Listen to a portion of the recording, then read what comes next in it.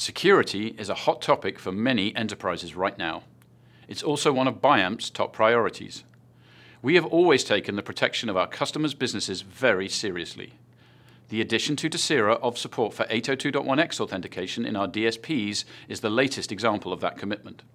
If you're unfamiliar, 802.1X is a method for preventing unauthorized devices from accessing networks.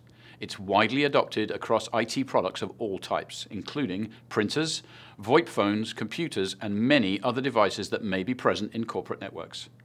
However, 802.1X remains relatively rare on products in the AV space, which can frustrate IT departments that are responsible for maintaining network security.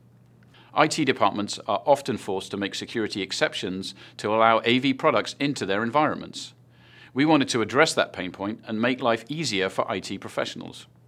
With the release of Tesira 3.6 software and firmware, customers will have the option to enable 802.1X authentication on both the control and VoIP ports of our Tesira DSPs.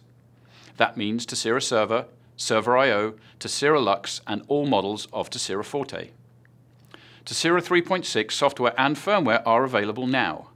For more information about 802.1X or to download the Tesira 3.6 updates, visit the links in the description below.